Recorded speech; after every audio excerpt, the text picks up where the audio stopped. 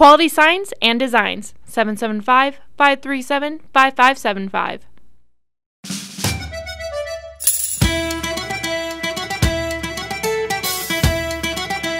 Today we're going to celebrate St. Patrick's Day with all of the residents and staff with inspirations. We're going to have some treats and we're going to have some fun and make a lot of noise going through, and we're going to do a couple rounds this time. It takes a village to take care of people, especially during these hard times, and to achieve the level of cohesiveness that Inspirations has with this community is quite spectacular. We're hoping to make a lot of noise and get a lot of people smiling. The residents are so excited. We've got snacks and posters made and balloons hung, and they're ready to go.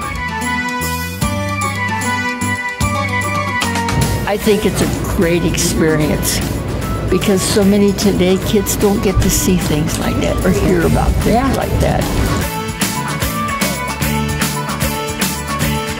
You know, they're very optimistic. We're starting to open up more. We're able to have more activities, and we're opening up the dining room. So they're really excited that there's a light at the end of the tunnel. Now we're allowing outdoor visits and occasionally some indoor visitation as well. So it's been really nice to be able to open back up after this long year. And the residents are excited to have more adventures. We have independent residents who are able to do most things for themselves, but they just want someone to help cook their meals or do their housekeeping.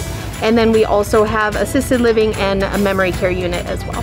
I think they're excited just to have the community come out here and just enjoy the sunshine. It's a beautiful day. We did well during 2020. We actually won Best of Senior Living. So the top 3% of senior living communities, it's based on reviews from family and residents. And so we're just really honored, and it's the employees that make it that awesome.